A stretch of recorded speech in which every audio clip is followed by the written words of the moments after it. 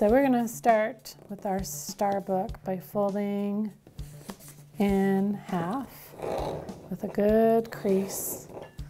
And I'm purposely choosing to start my fold pattern to pattern. So I'm going to open it up again, and I'm going to fold it the opposite way.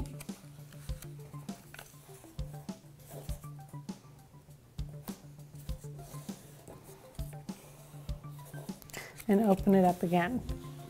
Then I'm going to flip it over, and I'm going to choose to do one diagonal fold with a really good fold and a tight crease. And then I'm going to open it up again and fold it back to the colored side.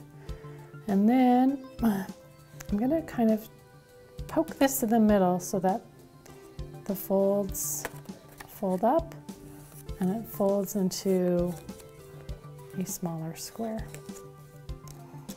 So you can tell that when I go to glue everything on,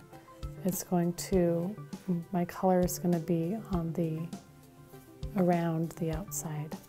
So I'm going to do the same thing with all of my folds.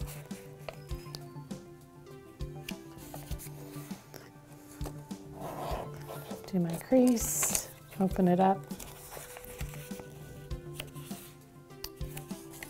do my crease again, open it up, fold it, do a diagonal fold,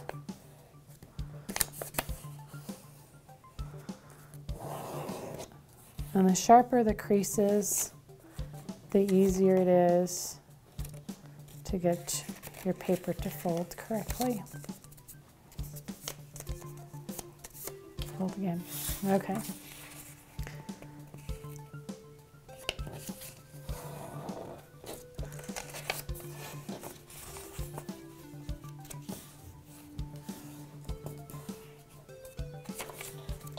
going to flip. We're going to fold on the diagonal for our last one.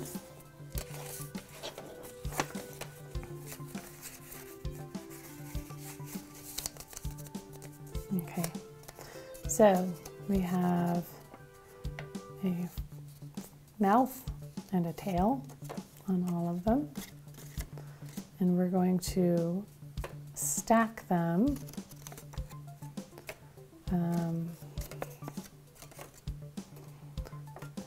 we're going to take the glue and we're going to glue onto the top and stack the next one on as evenly as you can.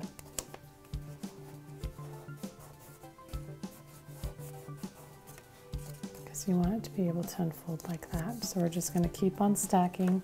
And because I only have two colors, two types of paper, it's pretty easy for me to alternate. Sometimes you might have 5 different patterns, and then you kind of have to give an idea as to how you want it to look when you're all done.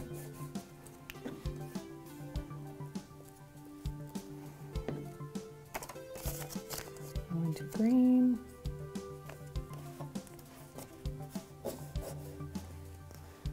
And my last one will be the blue.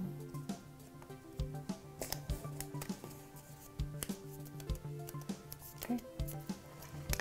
So now, eventually when I open them all up, it's going to look like this. Okay, so then you're going to choose some mat board, and you're going to flip them over so you see the backs of them, and you don't want them touching. You want just a little bit of space so that there's room for the ribbon to fold for the book, and you also want them on the diamond shape there. So we're going to take our glue and glue all the way across there and there. we're gonna fold our ribbon in half and just give just a little bit of extra room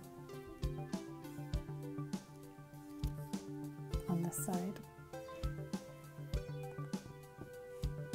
so that we fold straight across like that. Okay. So then, finding our tail where everything is, we're going to go ahead and glue it here. And we're just using regular glue sticks. This brand is pretty tacky and gives a good seal, gives a good hold on the glue.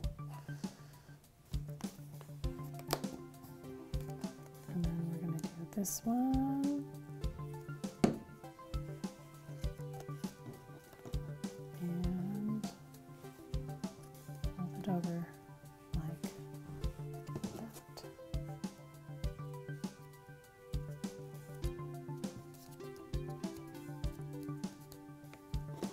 So you'll probably want yours to sit and dry for a little bit, but then in the end, your star book is going to end up like this.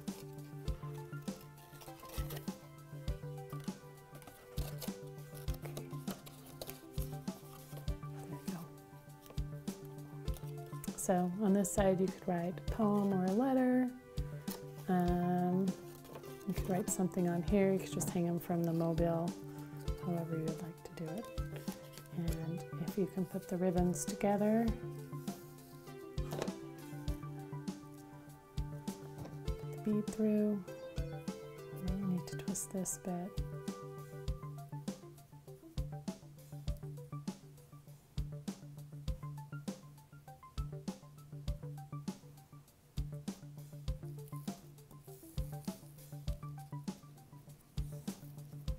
And give it a knot at the top.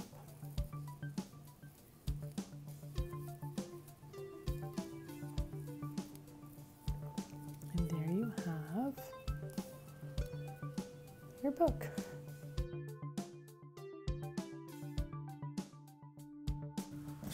So our second one is for our accordion fold.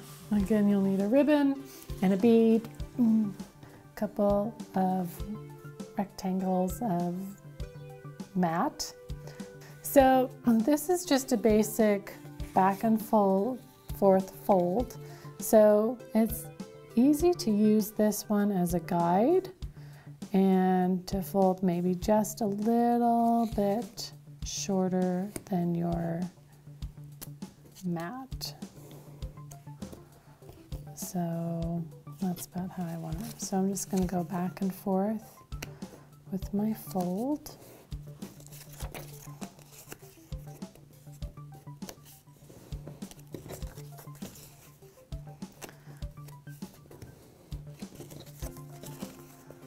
And then I may have just a little bit of excess that I'm going to cut off here, just to even it up.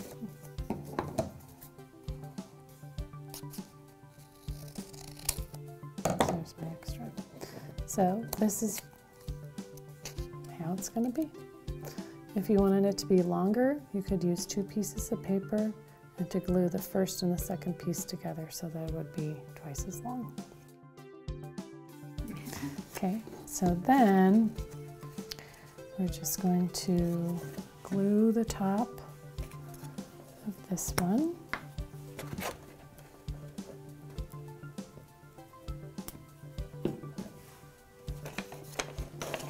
Actually, I guess this is going to be our bottom.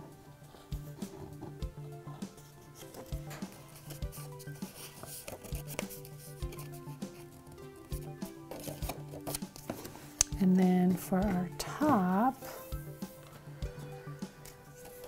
we're going to glue the top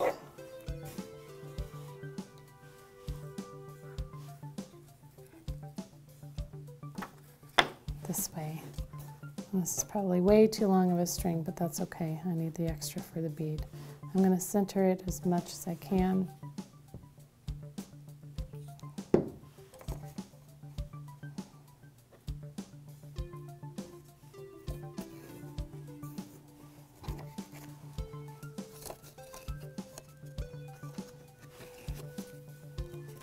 This on top, glue over the ribbon.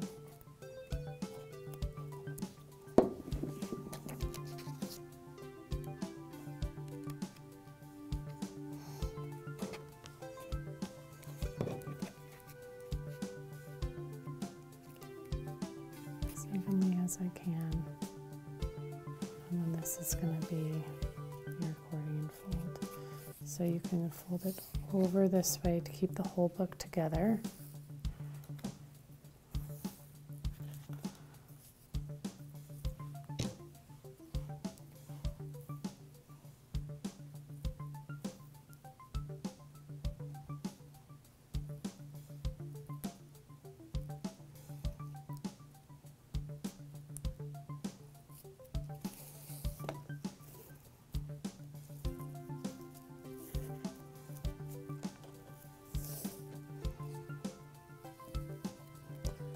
And I'm going to knot it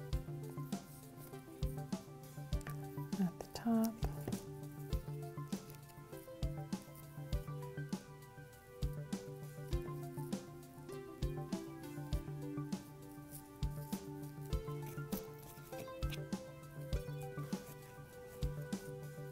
And just cut off that little extra so they're the same length at the top.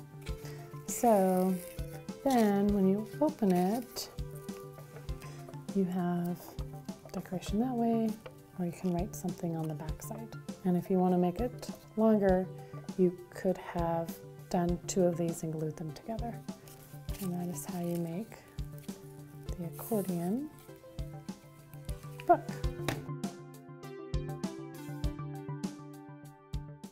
One of my colleagues, Amber, went to a class on how to make these books, and then she taught everybody else. And I have taught this to adults and to teens and to tweens. So I know that you can do it. And I'm going to try to teach you a basic fold and then show you all your options for how to do it. This is kind of what the book looks like. And then depending on how you glue it together, it opens up. So you can use the bead to kind of close it up. You could make a hanging on it. This one is all stamped, but you could write a letter inside. You could write a poem inside. And the other way to fold it is to fold it like this. It's the same fold, it's just glued differently.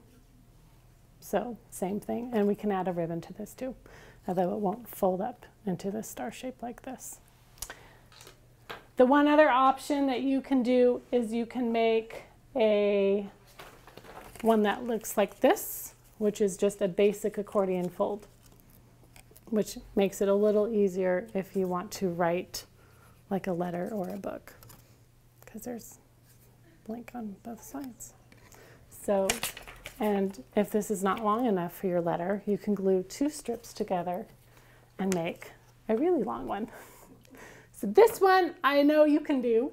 This is just fold back, forth, back, forth, back, forth. So this one, you all have blank pieces of paper in front of you so that you can learn to practice before you use the pretty paper.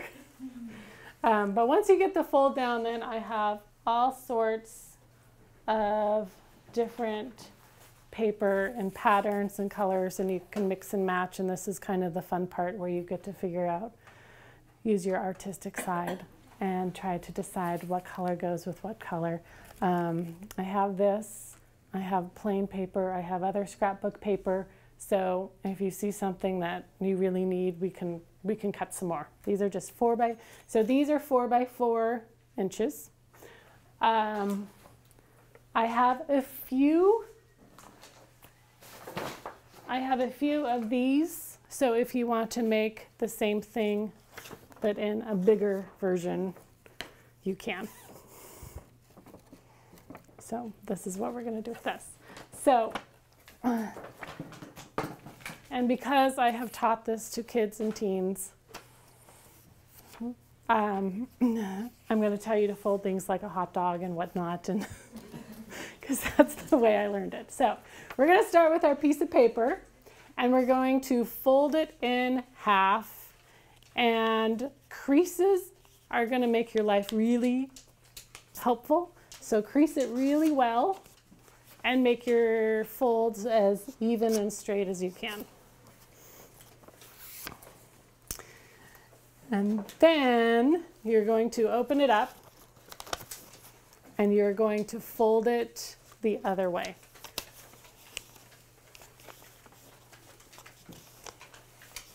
I'm going to borrow your table for a minute so I can get my crease really well. Okay. So then you're going to open it up. So here's the important part.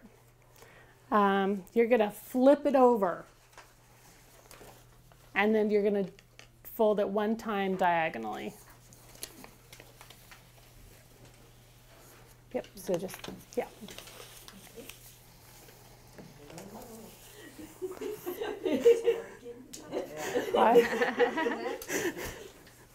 Okay, I'll come around just a minute.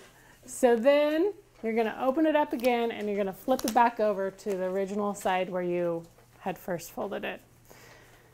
And then you're just going to kind of poke it in the middle and it should all fold upon itself. You got it? You got it. Did you get it? Good job. Okay. Still didn't get it. Okay, so you folded it this way and this way, and then you flipped it over and folded it that way. So then we're going to flip it back over so the side. There, you got it. And you got it. Okay, thank you. Okay. All right, did we get this one? No. All right. So you folded it and you folded it and you diagonal fold and fold, and then you did the diagonal. Wait a minute. Please slow down. Okay. Trying to figure out where you did it. You can do it. Got it. And you folded it correctly, I can't though. remember. We should do it again at Arrowhead Heights. I know there's 6 of us from Arrowhead Heights for sure, and some others that would know us. I know. Like us. Okay. Go ahead and fold it in half.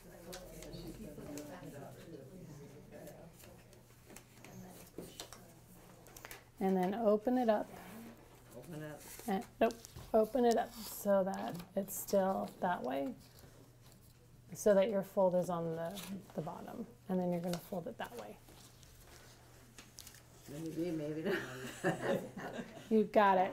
And that's the last one. Nope. So now you're going to open it up again so it's one big piece of paper. And you're going to flip the whole thing over. And now you're going to do one diagonal fold. Up this way. Yeah, up that way. Sue, remember how to do this, so when I come to your house, you can do it with me again. We'll do it. Okay, now you're going to open it flat again, and you're going to flip the whole thing over. There you go. And then we're just going to kind of poke and fold. Poke and fold. Okay. Okay, thank you, So, ma'am. well, you're welcome. I'll be here. All right. So, remember, I use this to teach the kids. So we have a frog, the mouth, and the tail. So when you glue, you're going to make 4 or 5 of these, whatever colors or patterns that you want. And when you glue to make this one, you're going to glue, so that, well, you are yours, so that the tail sits right in the same position as the tail, so tail to tail to tail to tail. And you're going to glue those different, the bottom to the top. How far The whole thing. Oh, the whole So thing. this whole thing will be covered with glue, and then you'll just put it right on top so that it's in the exact same position. Okay? Is the tail The tail is the tight end, the corner. Yeah. So the mouth is here. Yeah. I just don't have the imagination I of a grade schooler. So this one is 4. I would go no bigger than 6. So I would do 4, 5, or 6. If you want to do this, you glue opposites. So when you layer them, you do head to tail, head to tail, head to tail. If you do this one, you want an odd number. Okay, I know, it's a lot of decisions already.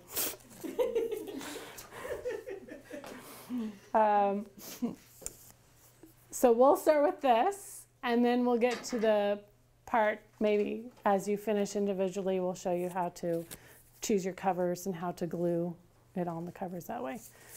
If you are done with this and you're like, forget it, I don't want it, you can do this. Fold back and forth and back and forth. But I know you can do this. Christine, if all else fails, it's margarita day. Oh, excellent. If all else fails, margarita day. You're going to edit some, right, Sarah?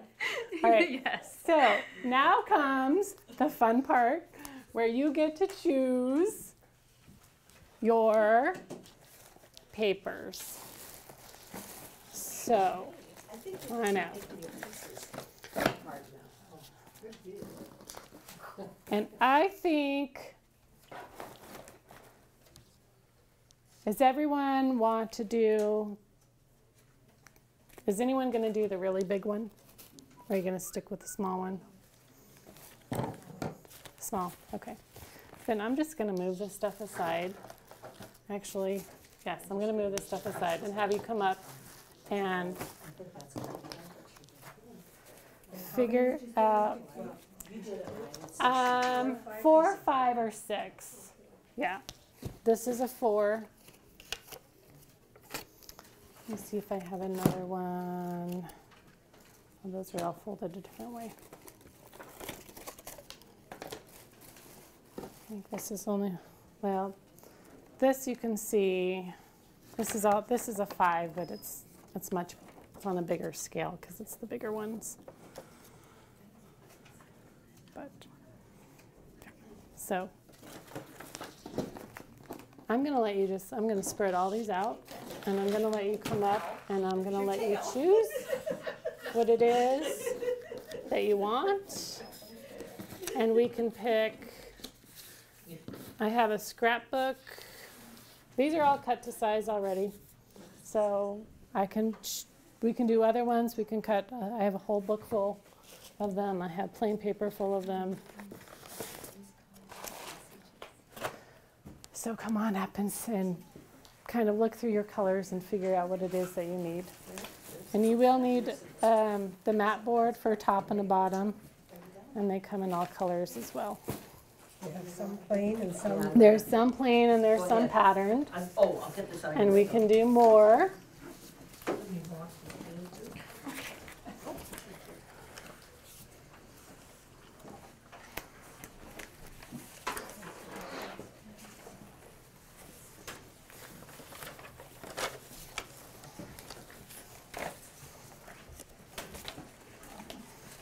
Four, did you say? 4, 5, or 6. Yeah, the one The one you're showing, is that 1 4? this one is a 4. Okay, I like that.